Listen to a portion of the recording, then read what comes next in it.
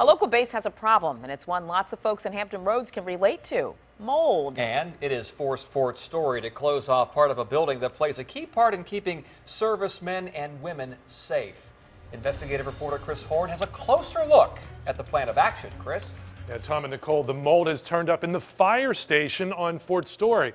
We found out about this from people who didn't want to be identified, but obviously they have some genuine concerns about the possible health hazards from the mold. The mold in Building 700 on Fort Story emerged this summer. The complex has fire trucks and ambulances in its center section, with offices, sleeping quarters, a kitchen, and dispatch operations in the side sections.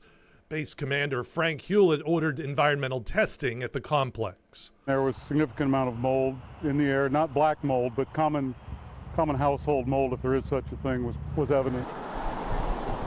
Hewlett closed off all sections except the vehicle bays, which he says did not show mold because the high doors create better ventilation. So then we work very closely with the firefighters and the union and remove personnel from the space and to maximize transparency. About 3,000 people live and work at the 1,500-acre installation, originally an Army base, but now controlled by the Navy. It includes the original Cape Henry Lighthouse, now a historic site, the site of the Jamestown Company's first landing, and a statue that commemorates the French support of Washington's forces at Yorktown during the Revolution. The personnel affected by the mold have relocated to nearby cottages. Hewlett says because of that proximity, response times for the first responders will not be affected. The reaction times are not compromised at all, or none of the emergency services are compromised given the precautions that we've taken.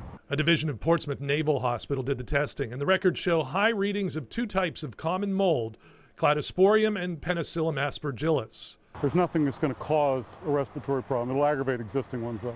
And the commander says instead of just cleaning up the mold, the base will remove and replace the AC unit and the ductwork throughout the building. Yeah, Hewlett told me if all they did was clean it up, then the mold would probably come back within a year. The work to replace the AC and ductwork begins this month and will last into the first quarter of next year. The vehicles will remain in the building, but the personnel will be in temporary quarters for several months while that work is completed. Chris Horne, 10 on your side.